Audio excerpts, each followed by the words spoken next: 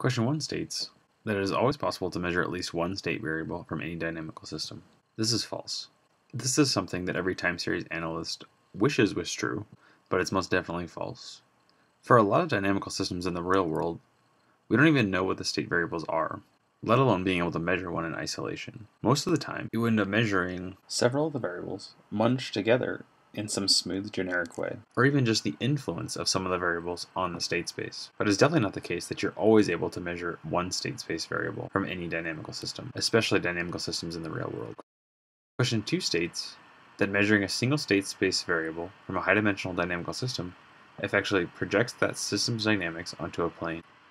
This is also false.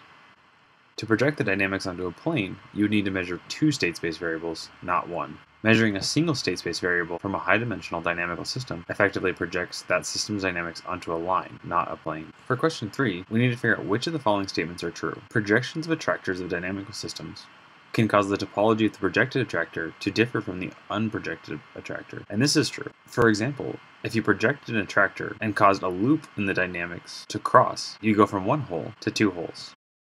For experts in topology, this change from one hole to two holes would be a change in the Betti number, signaling a change in the topology. For not-experts in topology, this increase from one hole to two holes signals a change in the topology, and so this statement is true. For part B, projections of attractors of dynamical systems can cause trajectories in the projected attractor to cross one another. And this is absolutely true, as we just discussed in part A. Imagine any periodic orbit, for example, or periodic trajectory, that forms a loop in a three-dimensional state space. There's at least one direction of projection that would cause this trajectory to cross itself. Even more simply, think about the Lorentz butterfly. When you project this from 3 dimensions to 2 dimensions, it causes several intersections to occur where the two wings meet.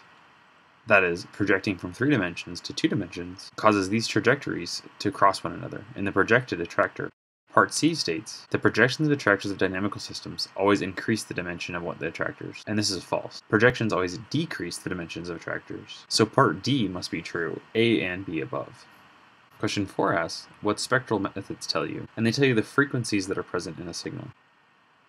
Spectral methods do not tell you the dimension of the dynamical system, and they do not tell you whether the system has recently undergone a bifurcation.